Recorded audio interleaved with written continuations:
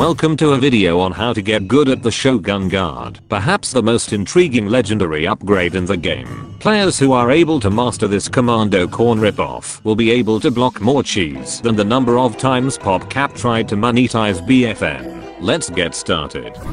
The Shogun Guard is a legendary upgrade for the Colonel Corn class and was the first one to be added to the game. The upgrade transforms Corn's primary weapon from a rapid-fire assault weapon to a slow-firing, more damaging weapon that comes with a shield attachment. The weapon fires at 300 rounds per minute and has 25 ammo per clip before needing to take a 1.5 second reload. Each shot fired can deal 11.25 damage for a normal hit and 13.5 damage for a critical hit at all ranges. Because this weapon relies more on individual damage per shot, it is advised that you only use this upgrade if your accuracy is above average and not on the same level as comedy plays. This also makes the weapon great for finishing off low health targets due to dealing more than twice the amount of damage per shot, which may not leave them any time to react. As mentioned earlier, the upgrade also applies a shield attachment to your weapon. This shield is activated by aiming down sights and covers the top half of your body. You can also shoot whilst the shield is active, unlike Citron and SB's shields, which doesn't allow them to. The shield has 75 health and regenerates at 12.5 health per second after being put away for 1 second. Because of the shield's overall fast recovery rate, it is best used to either sponge sources of chip damage or, more commonly, to sponge attacks that would normally be fatal to most classes, such as EPGs,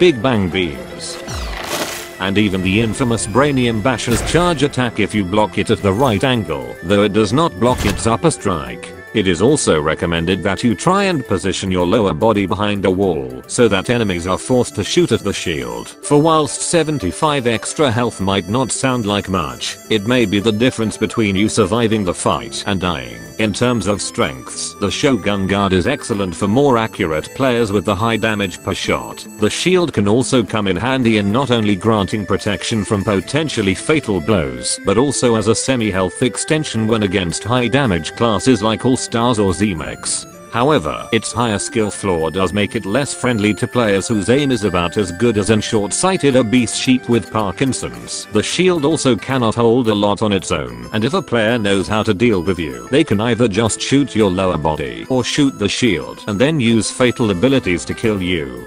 Now, in terms of upgrade combinations, like every legendary upgrade, are noticeably more limited given the fact that legendary upgrades hoard 5 of the 7 slots, leaving you with only 2 to work with. Despite this, Shogun still works well with quite a few upgrades. Mob Cobs can grant extra ammo, and on top of that, additional damage to the shots that pierced. Given that Shogun's damage per shot is way higher than the stock Corn, it can very easily overwhelm enemies. Another great upgrade would be Buttered Branches, which allows Corn to move much faster whilst aiming down sights. This can allow you to keep your full movement speed whilst using the shield, making you way more evasive and hard to hit, whilst also blocking damage.